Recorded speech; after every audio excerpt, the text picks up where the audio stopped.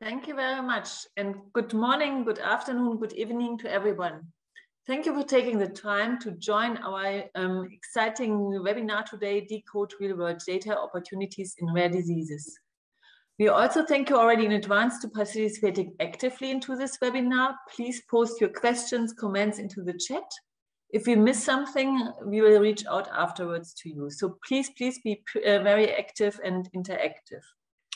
So we have a wonderful panel here with senior executives working in the rare disease space since quite some time. And we do a super short introduction and then go immediately into the topic. So I will start with Jill. Jill is a biologist by education with a specialization in immunology and molecular virology, have been working in data analysis for healthcare industry for almost 30 years, and currently manages the real-world data activity for the Cegedim Group. Jill, what motivates you particularly in the rare disease space? Just one sentence. Thank you. Good afternoon, good morning to everyone. So at Cegedim, it is data, especially as regard rare disease, the data collection is one of our key topics. We've seen our longitudinal real-world database. We already have hundreds of patients with patient characteristics, clinical outcomes, and also more than 7 years of back data by patient. The second point is how to transform real-world data into action by developing patient support program, rare disease detection program, patient pathway improvement program, combining real-world data and advanced analytic or artificial intelligence. We already have several ongoing programs. Okay. That's it for me. Thank you, Gilles. Sonal is an MD and internist, currently the Chief Medical Officer for Rare Diseases at Pfizer. She has been in industry for 17 years. Sonal, what is your driver? For me, I think it's very important as we think about real-world evidence and rare disease patients to get access. And I think that is the most important end goal, where every patient has access to our medicines. And there's so many hurdles we have to go through that allow us to garner them access. And for that, real-world evidence can be a very strong pillar as we think about our regulators and our payers. Thank you, Sonal. Over to Jackie. Jackie received her MPH with a concentration in epidemiology and biostatistics from Tufts University. And she began her career more in the vendor space and transitioned then into pharmaceutical industry.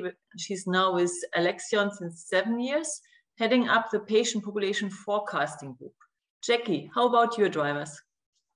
Oh, thank you very much. And good morning, good afternoon to everyone. I think one of the things that I am most passionate about is understanding diversity in the rare disease patient populations and understanding how, using various data sources, we can strive to have a diverse patient population in our trials and in our treated populations, as we would expect to see in the general population. Thank you. Highly appreciated. Omar, over to you. Omar is an MD and MPH and working in biotech and pharma since nearly 30 years in executive levels. He worked on pharmaceuticals, medical devices, and most recently also in gene therapy, and initiated several disease and product registries. Omar, tell us about your drivers.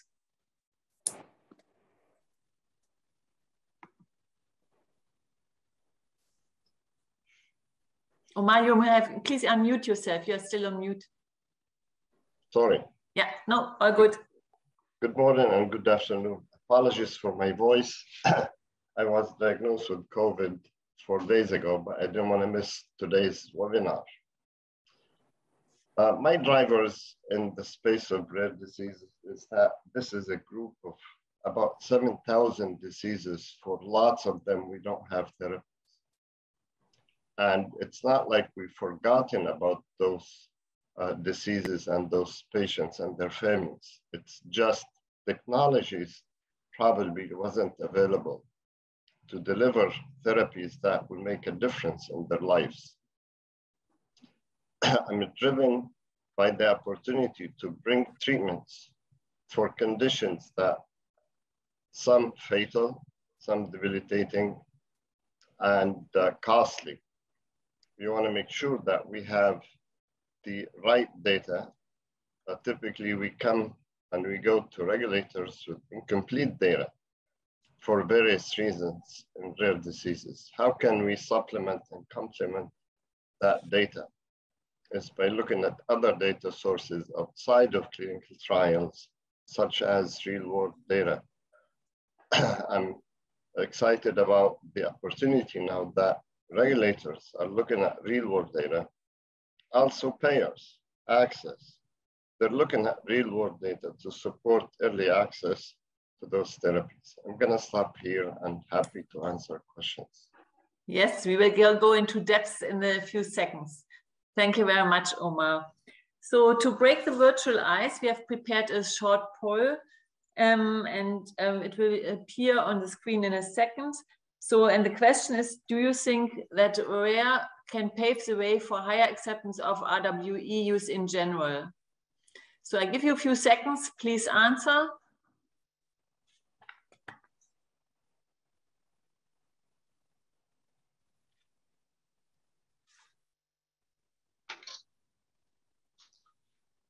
Few more seconds to go.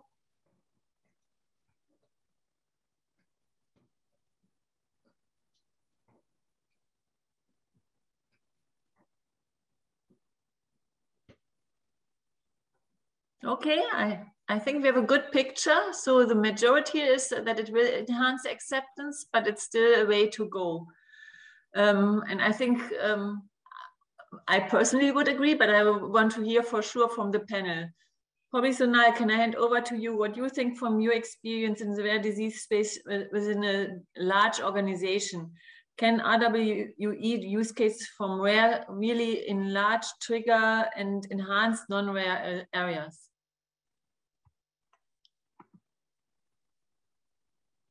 What the question was to?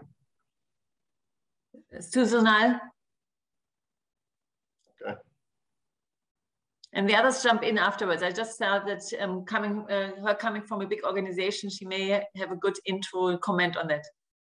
Yes, no, I think it's a very great question. We are really paving the pathway on how we interact with regulators and what is needed from a real world evidence perspective. And quite frankly, as you think about the last 5 years, I would say maybe 7 to 8 years, the regulators are starting to look at real world evidence as something very critical as part of the dossier. And you know, the FDA just recently last year has also enhanced their guidances. They've published 3 guidances. There's more coming their way. They're starting to talk about data quality, the type of data that you can submit, how you can submit it, and its impact on the regulatory pathway. And similarly, the EMA is doing the same. So I think in a rare disease world, we are treading in a positive direction in order to be able to garner approvals that take into account real world evidence. And this wasn't the case if you think about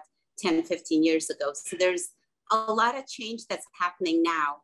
And I expect that over the next decade or less, that a lot more is going to move forward because of colleagues like ourselves and our peers in industry. We're all driving towards the same motivator, right? Which is, how do we utilize real world evidence in a way that is going to enhance the understanding of our medicine, the effectiveness and its safety, so that patients can have the right medicine and the right choice for their diseases.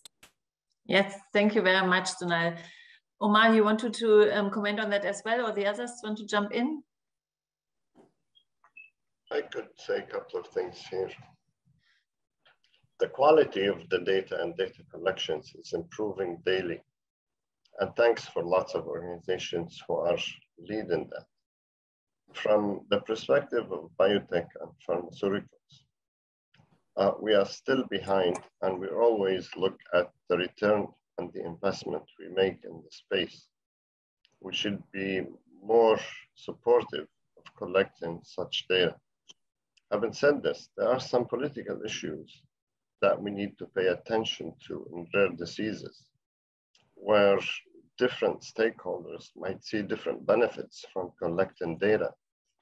And it makes sense to sit down whenever you're developing or you start to think of developing a product in rare diseases, bring those stakeholders to the table and have a discussion with them and be clear on the objectives of why you want access to that data and how you can work with them. Irrespective of that, it's going to remain very difficult to collect data in rare diseases because of those political issues. So it's important to do that. Also, it's important to start a dialogue with regulators, with payers early on. What makes sense from their perspective? What is it that they want to see? So there are issues related to study designs at the beginning. If I'm running a study, single arm study, I'm going to make the comparison. How can I show the efficacy and safety of the product if I have 10 patients or 8 or 15, right? So natural history is very important, but those studies have to be designed in such ways that regulators, payers, scientists don't raise lots of issues and trash it. So they can be valid to go and support regulatory submissions, payer submissions, story development. So that is very important. Also, need to have a mechanism to collect that data for rare diseases to help address issues around uncertainty. Uncertainty is not only about the safety. In the space of gene therapy, for one dose, is that enough for the rest of the life of the patient or not? How can we demonstrate that when you go to regulators or payers and you say I have data in 5 years? So what payment outcomes based contracting we want to put in place and how we're going to get the data. So I see lots of opportunities for real world data collection in the space of rare diseases. We just have to be very thoughtful and careful how to approach it and why we're doing it. Thank you, Omar. And we jumped already immediately into the operational part, how challenging it is to get data of high quality, fit for purpose, and to operationalize this. And oftentimes we are discussing also GDPR, and in particular in the rare disease space, when we have single cases which are traceable, data collection is even more limited and very strict regulated in certain countries. Gilles, you want to probably comment on this one? Yes, of course. It's always a balance between the precision expected by researcher and the data protection required by the law. So at the end, we have to aggregate the data and the result is to lose precision. So it's always a balance. So we, the way we decided to change the world of real world data is to start working with primary care and to enroll and involve the HCPs and patient.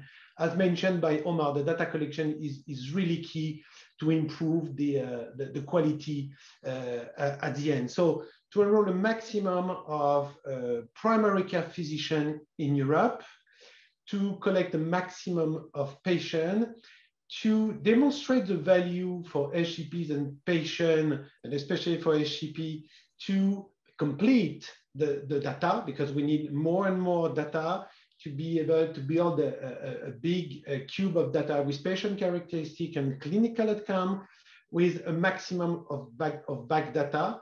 So that's the reason why in Europe, for example, we are close to 10,000 physicians in the network. And the idea is also to work and to improve the coding and the structuring database, just to be able to build a European cohort.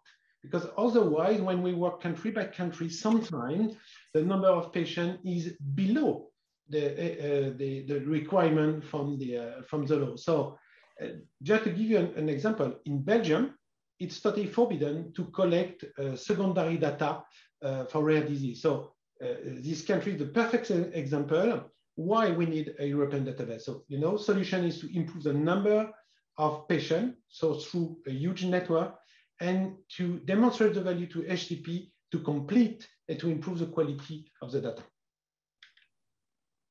Thank you, Jill. Jackie, you want to comment on that as well? Yes, thank you very much. So I think, speaking from the epidemiology perspective, we're taught from day one of epidemiology school to go to the literature. Do a systematic literature review and find out everything you can about a disease.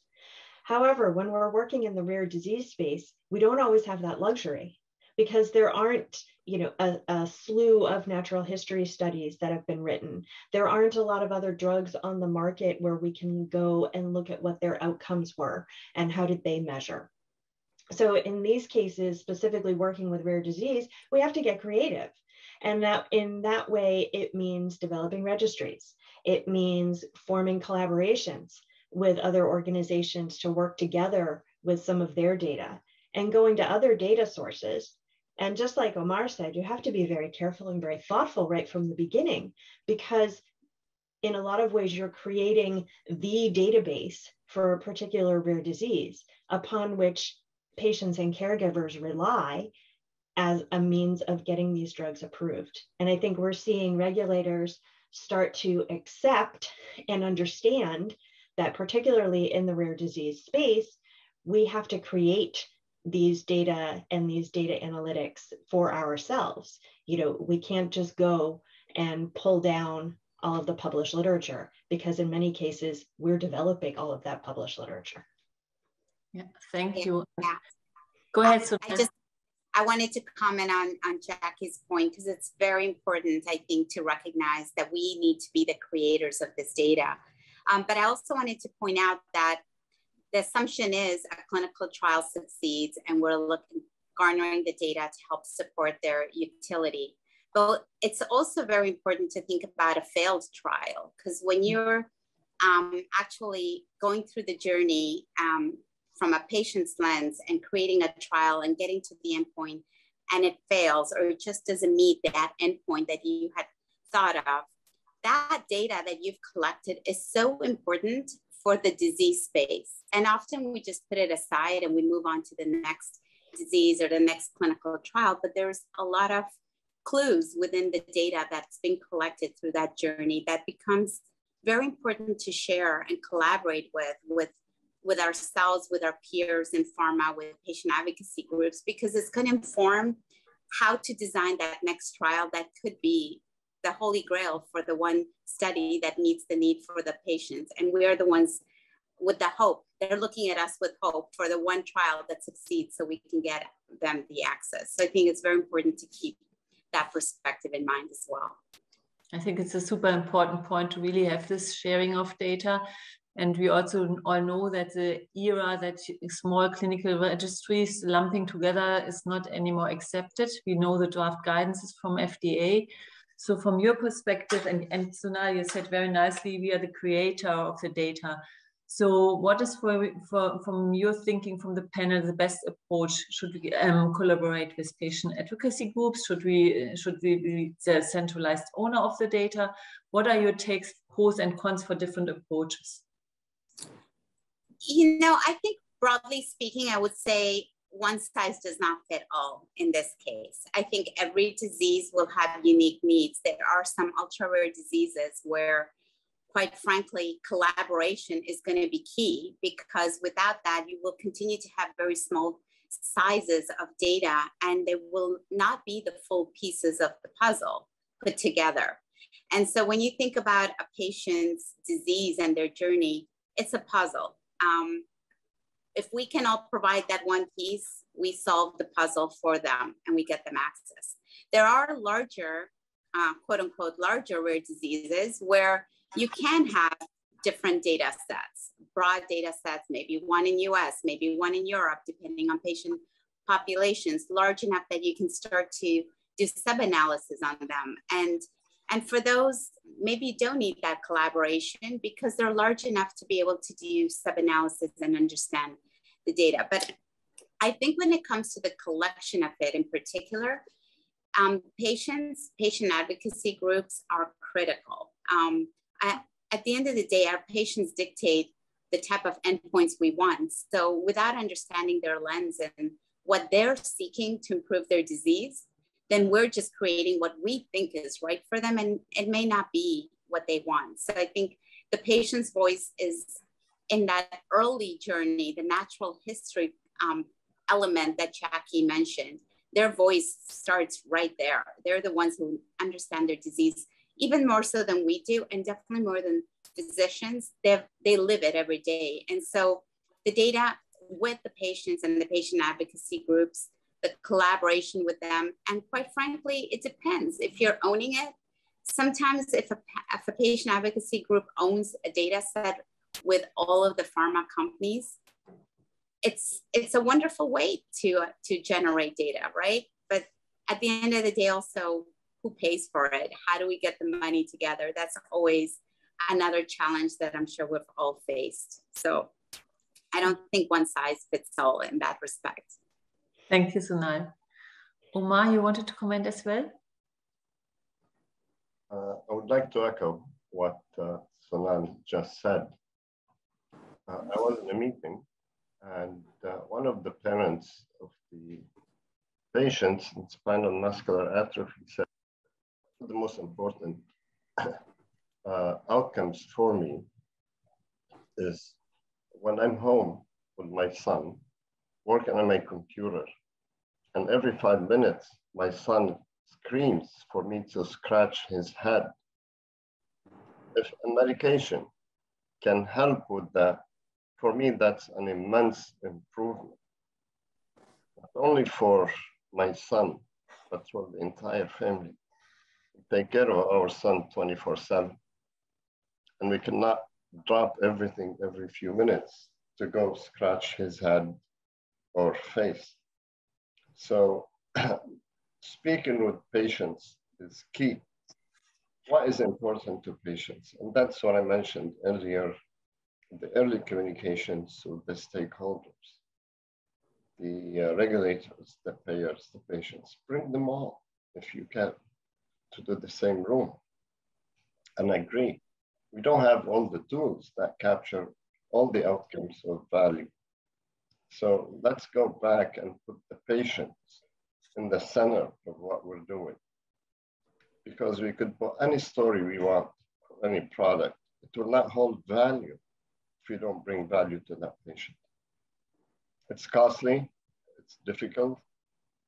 Sometimes you go home and you scream by yourself why those people don't understand what we're trying to do.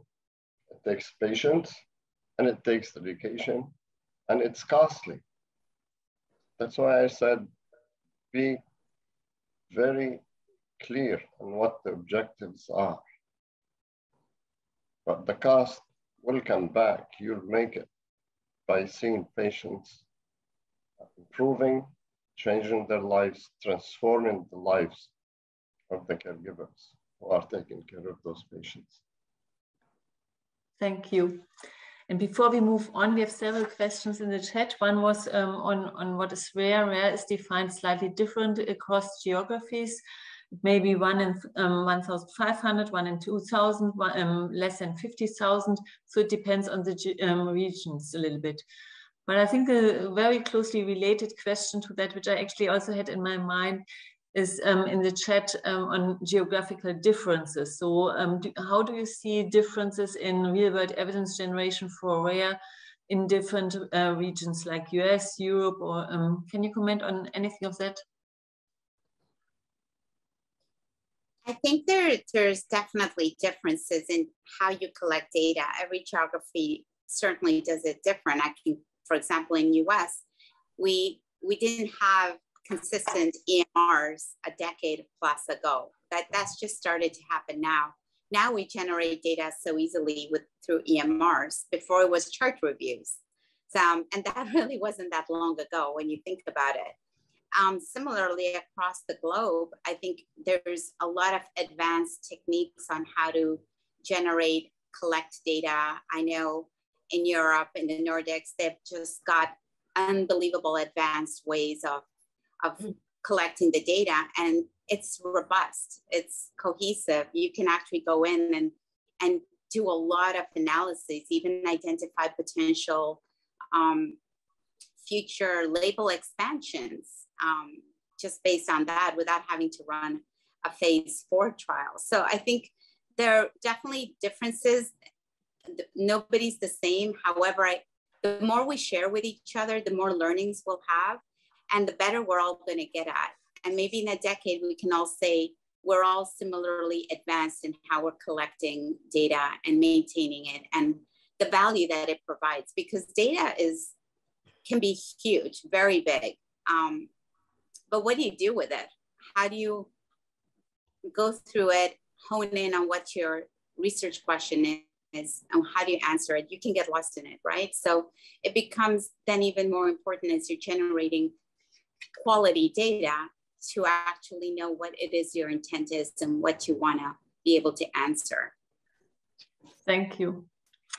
And a related question, actually, which we touched base briefly before, is also, what are the real trusted partners? I think for those of us who are in pharma industry, we know that we are probably not the most trusted partners, but in rare it may change because patients have an unmet medical need, so that may be slightly different.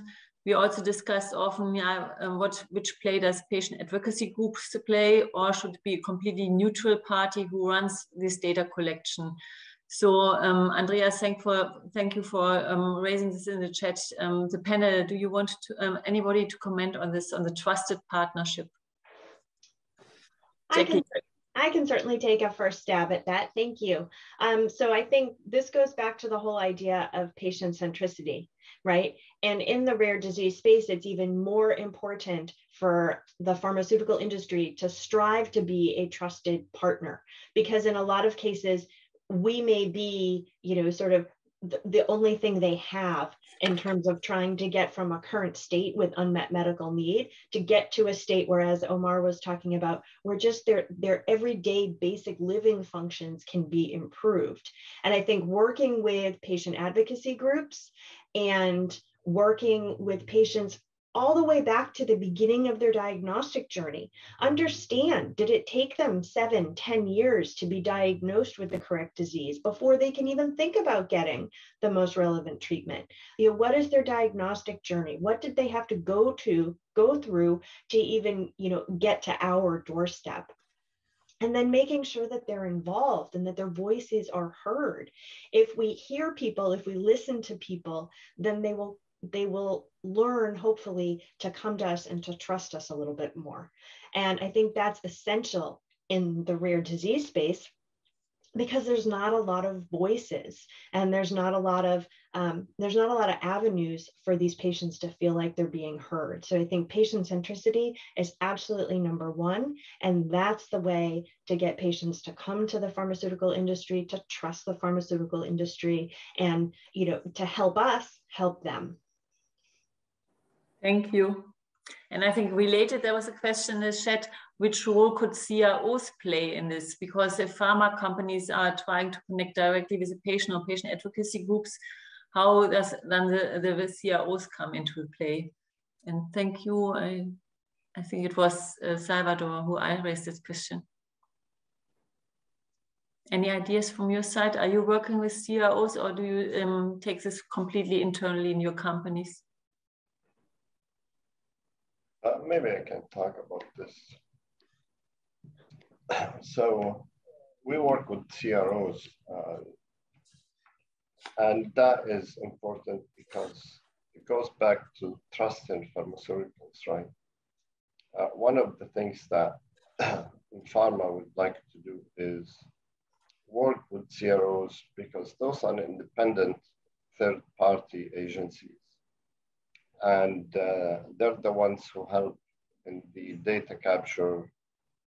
They're the ones who help in protecting the data, putting it in servers, analyzing, and put some validation tools around the collection, the development of analytical files, statistical interpretation, but also working with key opinion leaders in the space who can come and be partners in those data collections. We need their input.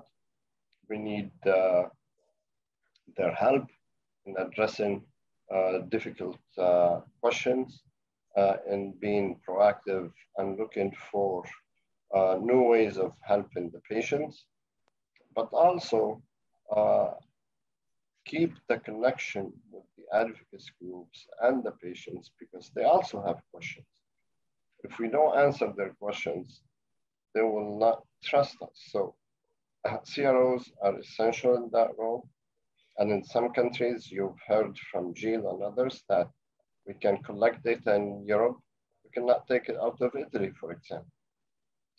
Some registries, some KOLs who have registries may not want to share patient level data with companies. So you need a third party to work, collaborate with, and help you. Now, the question is how to get the right CRO to help with that. And I think every company has its own criteria for that. So this is not the place to go there, but CROs are essential in helping us getting those data collection in rare diseases up and running. Thank you very much. And let's stay a minute for the patient centricity, because I see also a lot of questions in the chat on this. So I think we have one question going more into the direction, when should we involve patients and what are the steps? So, and we mentioned previously, as early as possible. So perhaps we can tackle this question first before we go into the outcome assessments. So what do you think, when can we engage with patients in rare disease and involve them? And do we have concrete steps how to approach that? So I can answer this along the lines of patient centricity. So I think as early as possible is sort of the right answer. But I agree very much with what Sonal said, that there isn't any one size fits all for these types of interactions. But I do think bringing patients along for as much of the journey as possible makes the most sense in these populations. So including patients early on to understand what are their primary unmet medical needs in their disease. Where do they see that the current treatment strategies, the standard of care, is missing the mark for them in their day-to-day lives? What types of measures would matter to them in terms of improvement in outcomes from an upcoming therapy?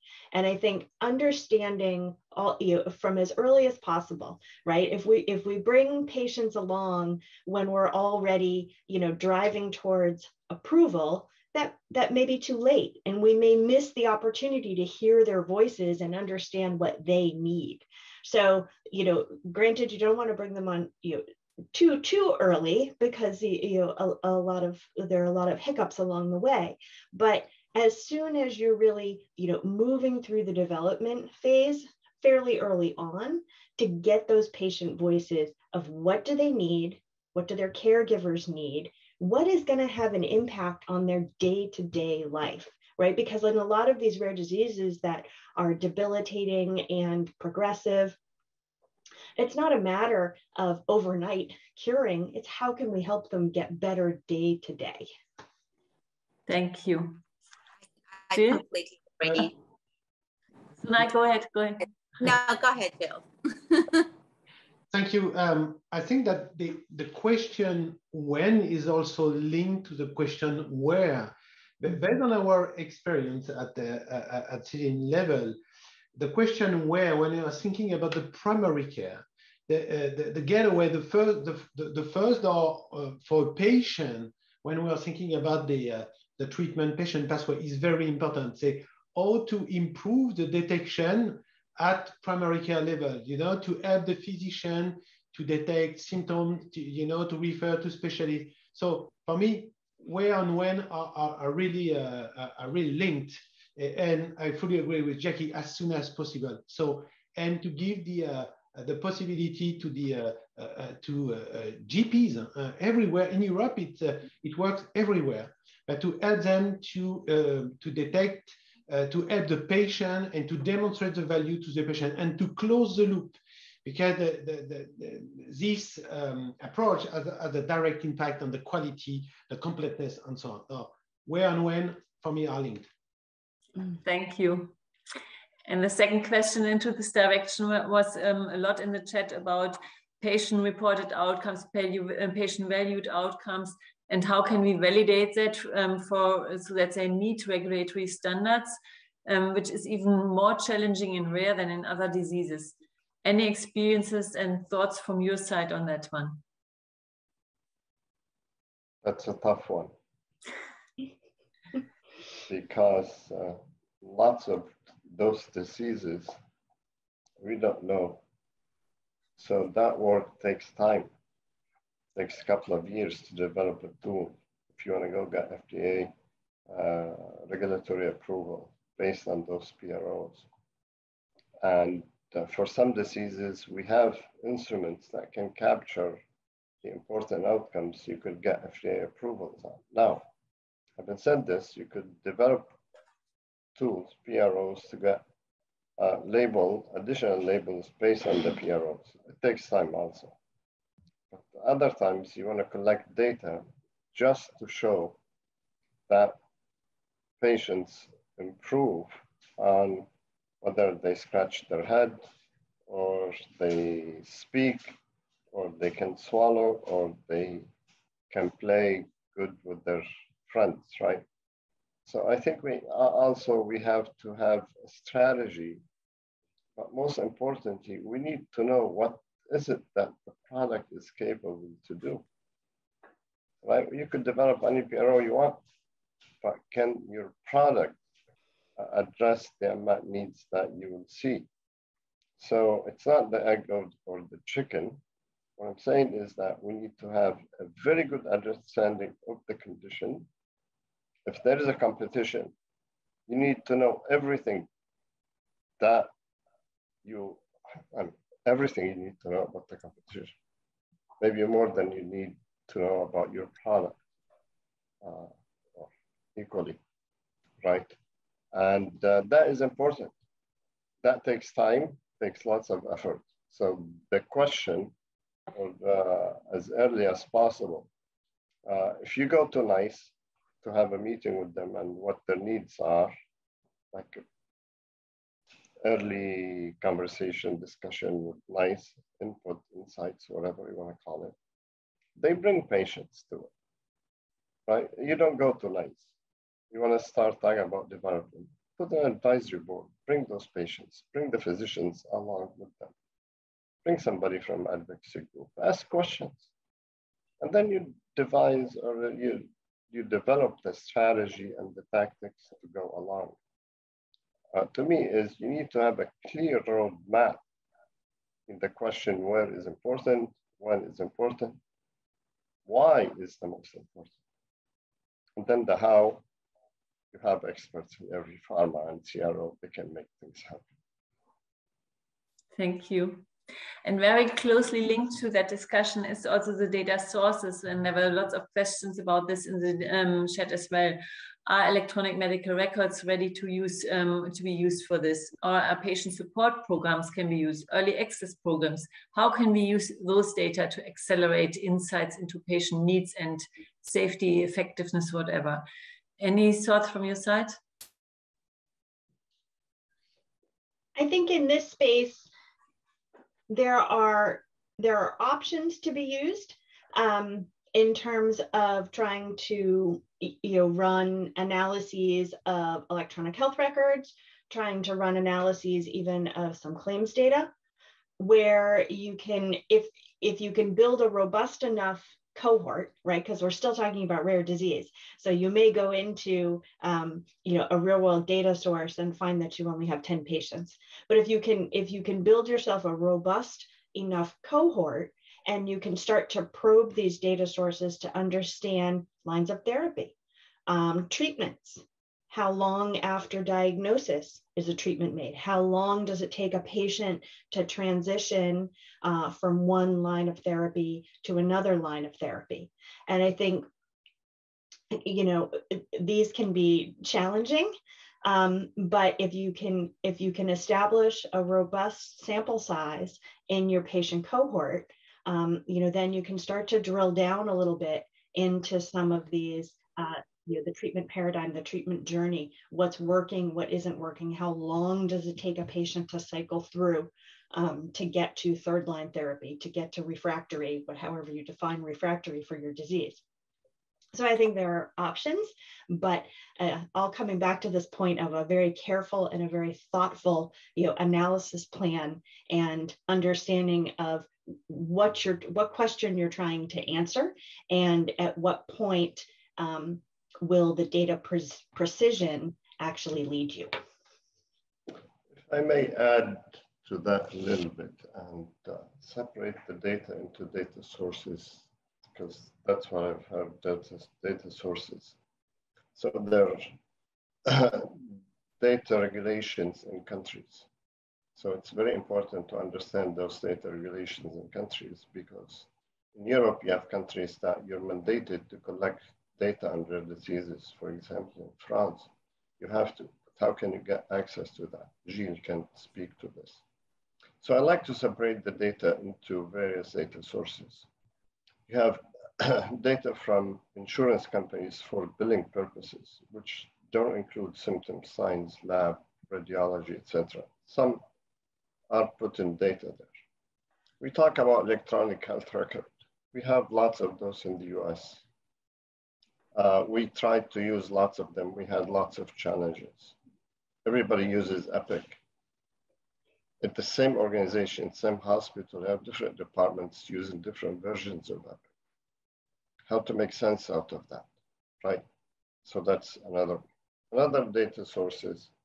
You have advocacy groups that have registries, physicians who have registries. You have advocacy groups, they have registries. So registry is a different one. You could go and do chart reviews. You have data collected from patient perspectives. Like some CROs, they have those data. You could do surveys.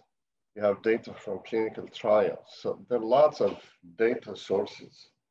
I think, like Jackie said, is what is the question that you want to answer? If you know a question, put an inventory of data sources and then find the best one to do that. There's lots of data. Data is costly. So be very thoughtful. Yeah, and I think you raised a good point that we always should start with a question and then look for the right data sources. Oftentimes, in particular in the rare, teams start, okay, let me first know which data are available, and then we come up with a question, and we always should push back and do the other way around. And when that was also a question in the chat, do we use existing data enough? And I think it's also important to differentiate what for do we use them enough. Is it for patient identification, for clinical trials, or is it to understand the patient journey, safety, effectiveness, or whatever? And another comment was nicely framed that do we have blind spots? Are there data sources which we probably overuse or underuse? Let's say inpatient, outpatient data. So does a systematic bias comes to your mind immediately that you say, yeah, we may not, we may overuse or underuse certain data sources? Or do you think, like Omar just raised, it's so heterogeneous and we have the coverage? Sunal. I would say it is heterogeneous, but I also think it's individual.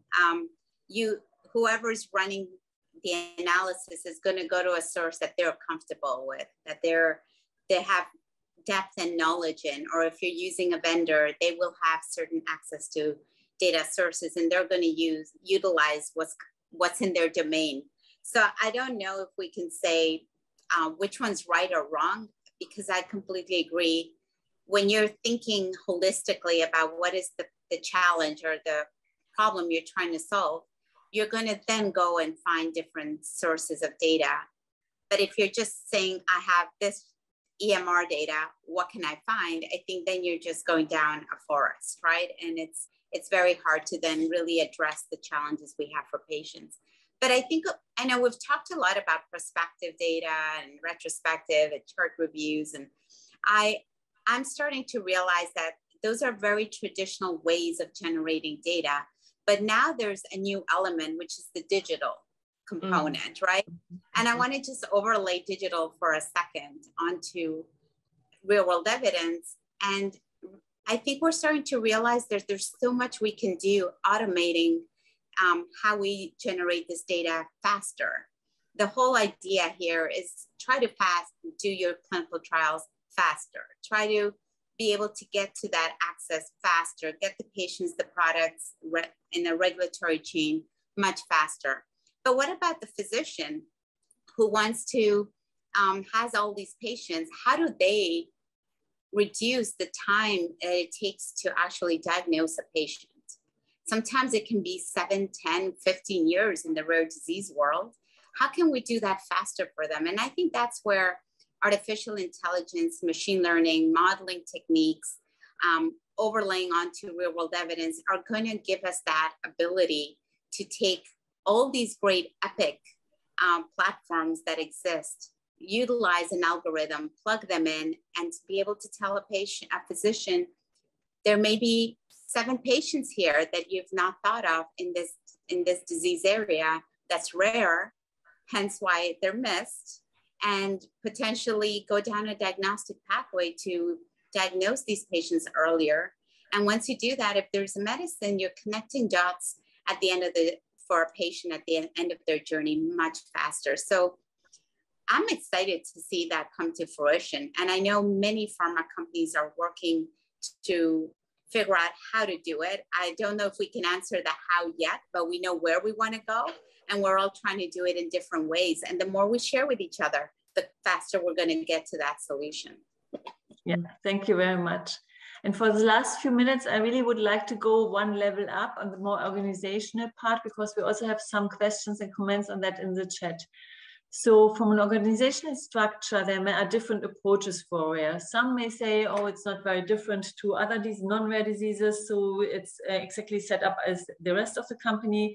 Others say, no, it has to be a completely different setup. Others may even make a spin-off out of it. So what is your take on what the advantages and disadvantages are, and any thoughts on what an ideal RWE team in the rare space would look like?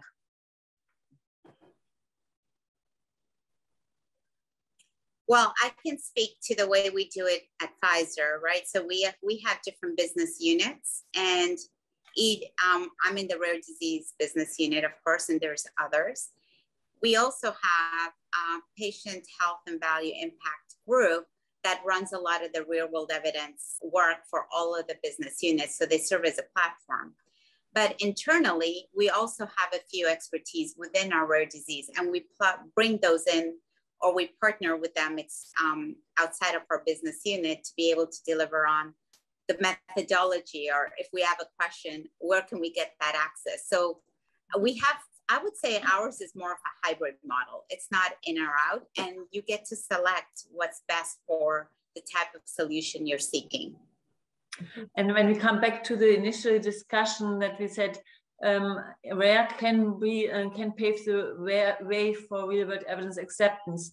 Do you think then that it is, if it's an own business unit, it's better, or hybrid or separate? Any thoughts on that?